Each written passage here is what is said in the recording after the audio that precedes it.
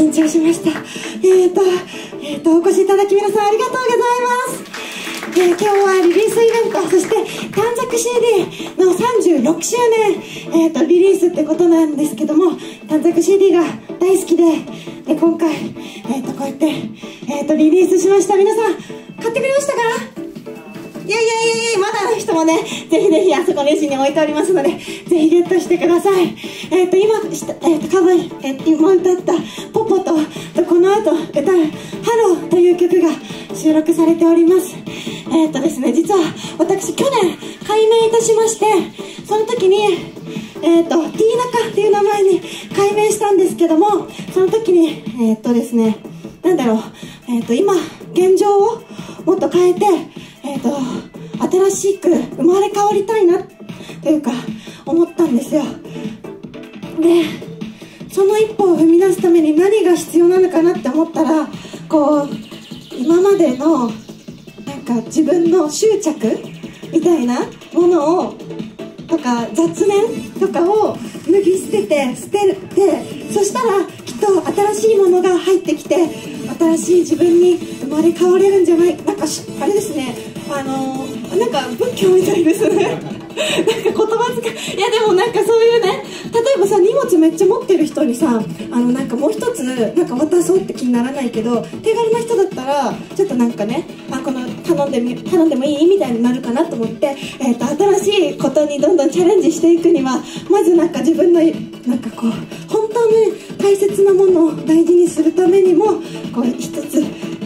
手放すみたいなことを思って、今日歌詞をこの曲、新曲は歌詞を書きました。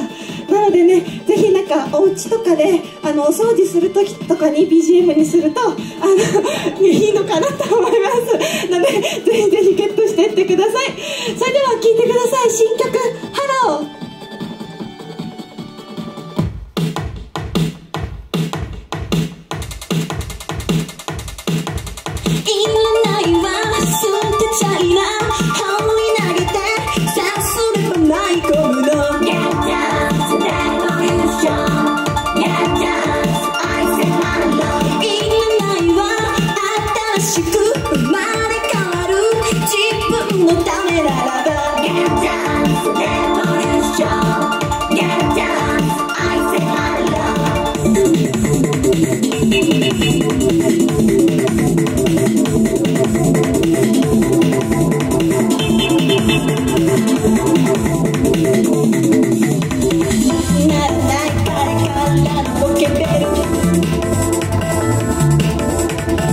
若かった写真の中では